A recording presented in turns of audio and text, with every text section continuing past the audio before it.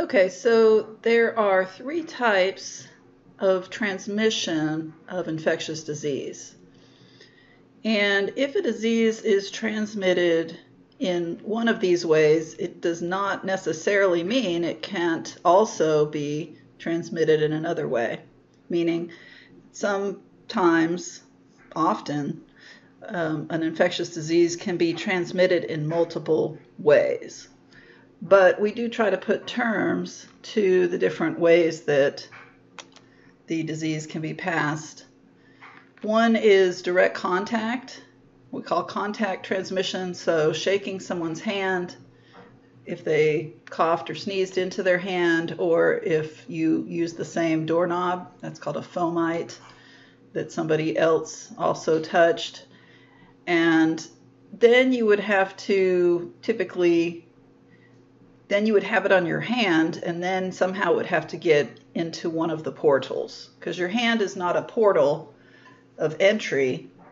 And so just shaking someone's hand doesn't do actually cause you to be infected. It causes you to be contaminated. And then somehow from that point, it has to get into one of your portals of entry.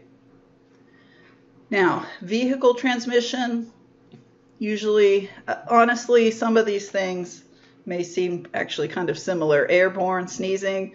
So if you sneeze into the air and someone breathes it in, then, like the picture shows at the bottom left, all right, then you can be infected, because that would take it into your mouth or nose. It can get into your portal of entry that way. If something's in the water, like if there's fecal material that's contaminated with a pathogen, then you can eat something or drink something that has that water, then it can get into your body. And then something on food. So on the picture on the left, the picture on the right bottom, let's say that, in this kind of open kind of meat market, there could be contamination. Now, there can be contamination that's foodborne even under the most, strictly governed food processing factories. That can happen, but it's more likely when you have something that's not regulated, where it's kind of just an open air market, maybe in a rural area. There can be things that can be transmitted there too.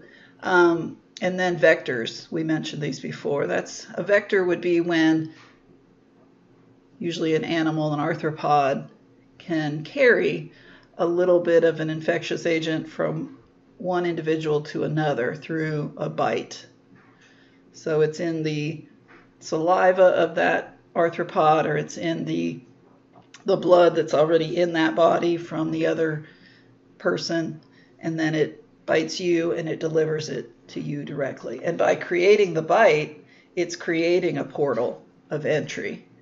So not only does it carry the infectious agent, but it also delivers it directly into the body. Instead of just getting you contaminated, it actually gets it into your body.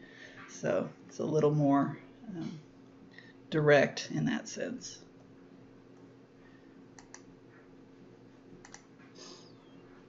All right, so there are different ways that we can classify a disease.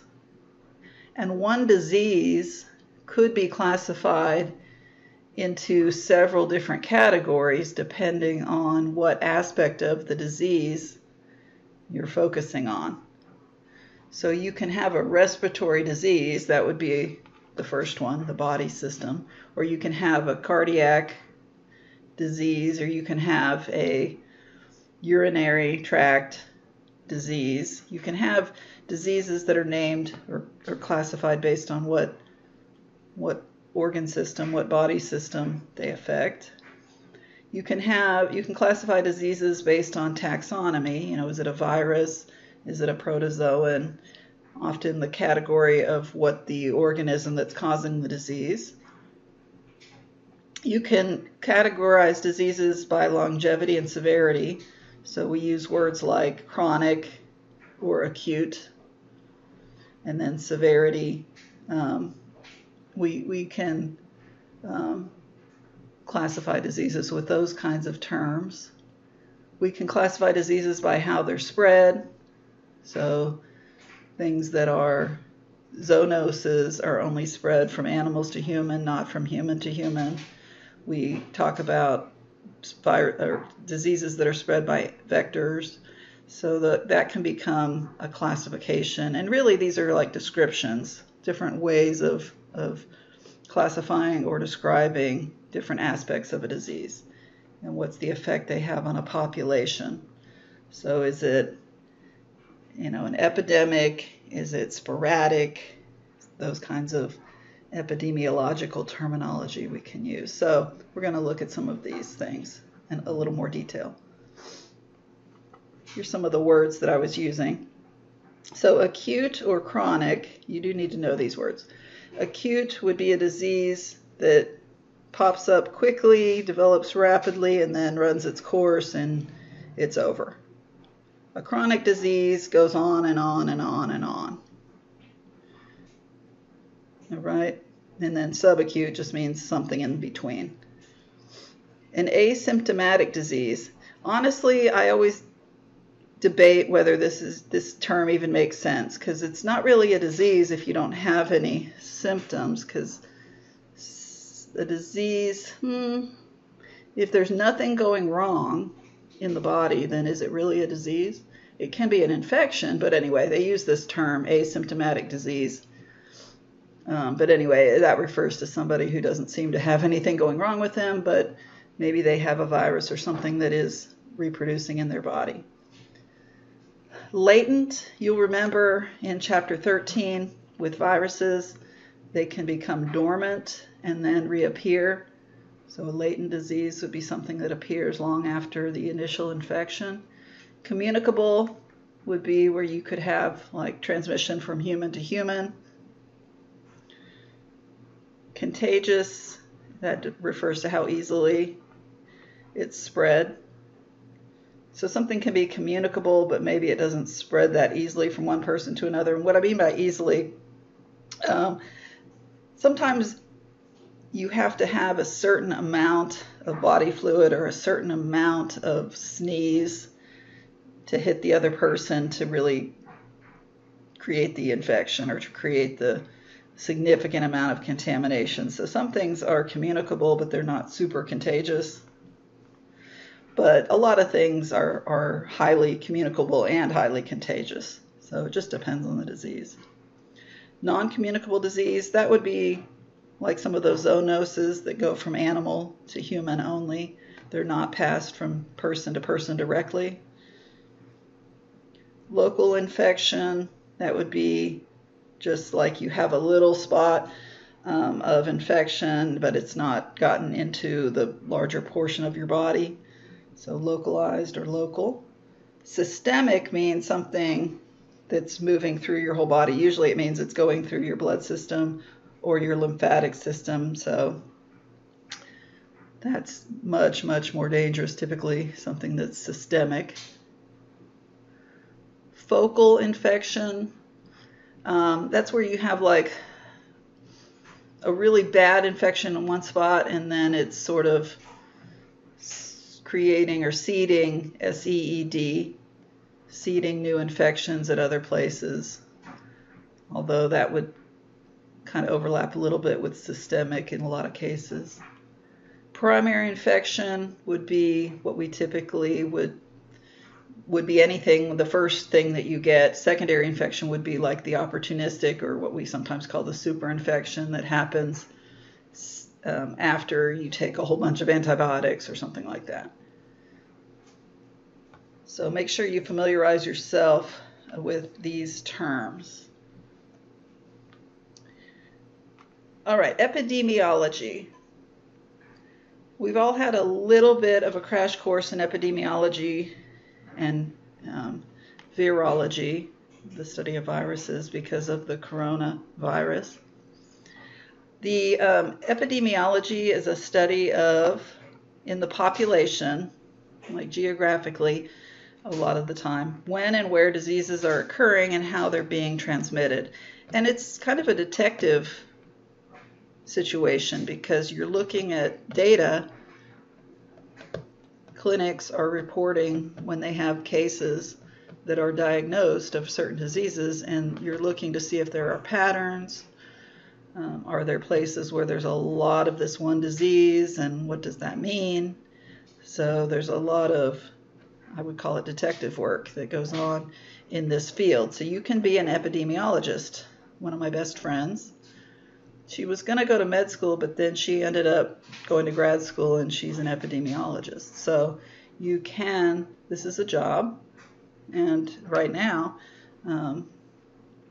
as I'm recording this, we're in the middle of the coronavirus pandemic. It becomes a very important job, and they're working very hard. Now, we have two terms, morbidity and mortality. Technically, I know the word morbid sounds like it would mean death, but actually morbidity is the rate of infection, the rate of cases of a disease. So the percentage or proportion of the population that's infected, or that actually, it's hard to tell how many are infected, but how many individuals have actually been diagnosed by a doctor, and that doctor reported that number to the health agencies. So that's number of cases. Mortality is deaths.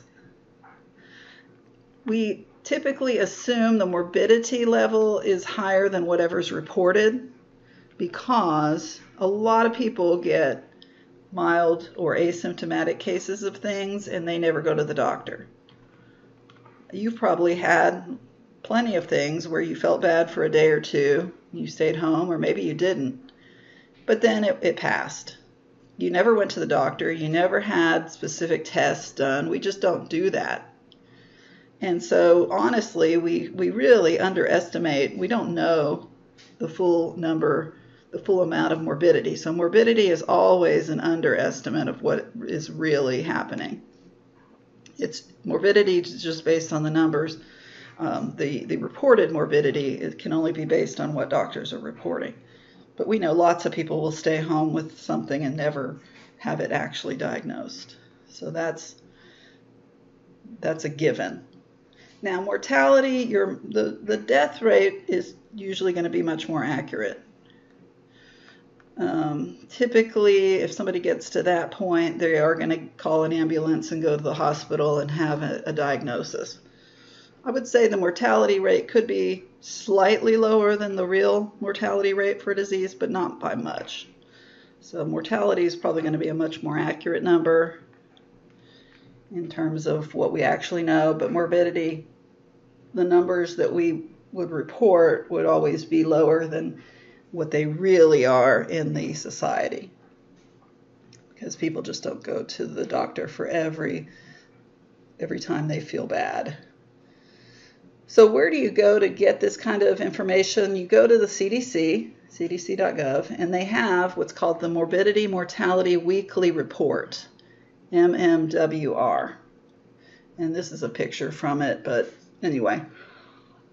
I would say the CDC website, it's a little tricky to find this actual report. You can find lots of information, but in terms of getting to this actual report, you have to know what to click on their website. But anyway, the data is there, and this is based on what doctors in these states have reported in to their their government health offices. So every county has a health office, and so you have to report to your county, and then they report to the state, and then they report to the CDC. So this is what's been reported. So number of people who came into the doctor's office in that state and were diagnosed with this disease, or number of individuals who died from this disease. So this is just one page. They have, at the top you can see on this page, it's giardiasis, gonorrhea, hemophilus influenzae. So 3 different microbes that can cause disease. But there's hundreds and hundreds. But anyway, it gives you an idea of what the data looks like. Okay, so like I've been saying, if you look at the bottom of this image, you don't have to memorize this list, but right down here it says diseases for which hospitals, physicians, and other healthcare workers are required to report diagnosed cases to state health departments and to the CDC. So this is the list. I'm sure they update this all the time, but this would be an example of the list. So if you're working in one of those, if you're working in a doctor's office or hospital, you have to report how many cases of these things you have. And I'm sure there's a way that it's done, but it's a weekly report system. And then you can look at the data in lots of different ways. So epidemiologists report their data in a variety of ways. So, you know, this chart here is one way, but we can do a more visual way. One thing you got to pay attention to is how the chart, what the legend is on the chart or on the map, or what the axis is labeled. So this axis is labeled number of deaths, straight up number. Well, sometimes these maps are done by just straight up number. Well, of course, if you just calculate the number of deaths in Texas versus the number of deaths in North Dakota, well, shoot, there's a lot more people in Texas than North Dakota. So obviously, it would be normal for us to have more deaths for any disease than North Dakota. So you got to pay attention. This one says cases per 100,000. So that means they're normalizing it for every 100,000. So then it's easier to make a state-by-state comparison. But when it's just plain numbers, it's really hard to, you know, sometimes you have to know then what the demographics are in that population. So this is percentage, and then even it could be any disease. You know, you're seeing a peak in cases in September. And so epidemiologists look at the data and try to figure out if they don't know what's causing the problem, or why is it spreading in this particular way, or why is it in this particular state, or is in this particular demographic age group. But you have to pay attention to what the legend is, or what the axes are. Because I've noticed on the coronavirus data, they're doing number of deaths, just plain number of deaths. And, you know, Texas has a lot of people, so we've had a reasonable number of deaths, but compared to how many people are in the state, right now it's reasonably low compared to some of the other states. But we're still getting kind of a darker shading on the coronavirus data anyway, not this picture, but on the coronavirus data, because we just have more people. So it makes sense that we would have more deaths numerically. But in terms of percentage of our population, it's actually not as heavy in our state as it is in some other states. So, but this is not a coronavirus map, so I just want to make sure you notice that. These maps, this book, most of their data is 2015. But it's just an example of what the data would look like. So maps, graphs, a lot of bar graphs and such. All right, terminology for diseases that affect large geographic areas. So you have 4 terms: endemic, sporadic, epidemic, pandemic. In this diagram, the pink shading, I guess it's pink or orange, indicates where the disease would normally be found, you know. And so in the first, in part A, this is endemic, meaning you have some cases kind of in the normal places where it's normally found, but you don't have any particular area where there's a whole bunch of cases. So that's endemic. So there's a lot of diseases that are endemic, you know. You know, they're there, they come around a certain time of year maybe, but it's considered normal. As long as there's not too many cases in one spot, they just consider that kind of the baseline or the normal. Now, sporadic, you'll notice the difference here is these continents are not shaded. So they're indicating that this would not be a normal place for these diseases, but you have a few cases. Usually what this means is somebody traveled and brought it back. They got it somewhere else in the world, they brought it back, and then they started showing symptoms. As long as that doesn't start to spread, then, the doctors will keep an eye on that. But that's called sporadic. It's an occasional case of something unusual in a place where it normally doesn't appear. And that's usually the result of somebody traveling to an area where it does usually appear, and then coming back to their home and then starting to show those symptoms. Epidemic is where you have something that is typical in that place. Actually, it wouldn't really matter whether it's normal range or not normal range, because you could have a whole bunch of cases in one place. But really, you can kind of draw a border around that one place. That might be a large border, but you can kind of draw a line around it. That's an epidemic. And if anyone, by the way, if one of these cases in the sporadic started spreading, it could be an epidemic. So epidemic just means a whole bunch of cases of something in one place. And it doesn't have to be shaded pink. It doesn't have to be the normal range of the disease. Could be, might not be. But a whole bunch of cases in one place. And that's where epidemiologists start to try to figure out what's going on. And then pandemic is like epidemic, but multiple epidemics all over the place. So widespread epidemics, then we just call it pandemic. It's like a huge epidemic of multiple locations. So that's where we are with the coronavirus. But I will tell you, it started off as sporadic over here in the United States, and then it became pandemic. So each of these individuals who traveled back from Asia, brought it back. Now, I don't blame Asia at all. This could have happened the other way. It could have started in the Americas, and then people traveled over to Asia, and then they could have gotten it after. So it's just the way it happened this time. But now we're in this pandemic situation. So the place that you want to go to get your information, honestly, you want to go straight to the source. They're not always right, but they're more right than anybody else. So they have at least the best information that anyone has at the moment. So when something is happening, right at first, there's, sometimes the information is incomplete, is what I would call it. And then people who aren't in the CDC or the World Health Organization might interpret it wrongly. Maybe even occasionally these groups interpret it wrongly, but this is your best chance of getting the best information early. So this is where I would recommend you go.